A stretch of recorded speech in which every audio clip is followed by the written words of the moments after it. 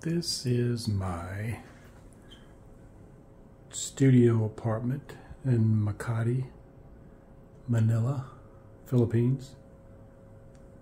Small kitchen. Microwave.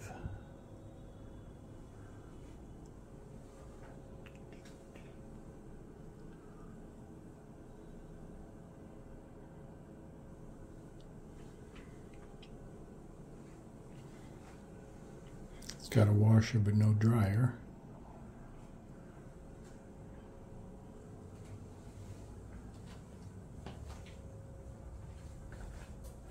Nice TV, excellent Wi-Fi.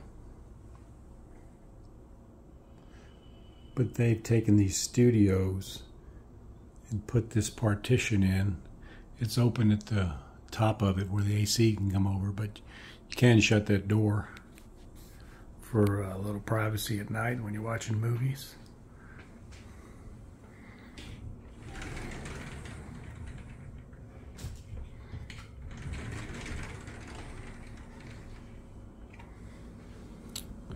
Little closet space.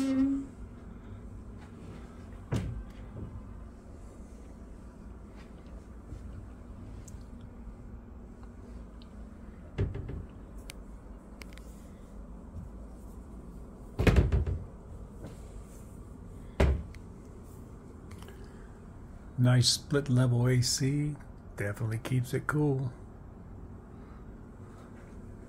Queen size bed.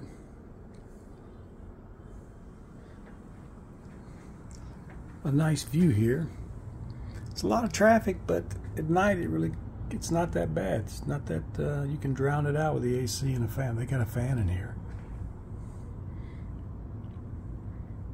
Just some typical Makati, Manila traffic.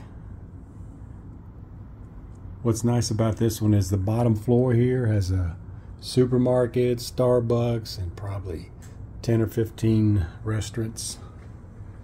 This one on Airbnb was $1,078 a month. That's everything included. I've talked to people here, this same one, if you get it on a lease, it would probably be $400 a month plus your utilities, and I don't know if that's furnished, so you'd probably be around $700-800, maybe less. But that's what you can get for $1,078 a month in Makati. It has a pool but no gym, and I think you got to pay $3 a day for the the pool, but I never use it. I just like to go sit by it. It's got a nice, on the 8th floor, there's a nice, where the pool's out, there's also an area where you can lounge around, do free Wi-Fi down there. You can do computer work and so forth.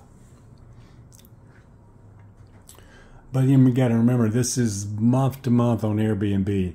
Now, at the end of this month, if I contacted the owner and wanted to do something where I just pay cash every month, I've done that in Mexico where it's $1,200 and I got it down to $9. So I could probably get this down to maybe $950. It's kind of expensive here, and it's in December in 2022, so nearing Christmas, so a lot of the properties are filled up.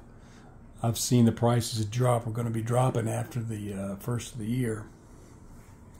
But this is Makati, and eventually I'm going over to BGC. Thanks for watching.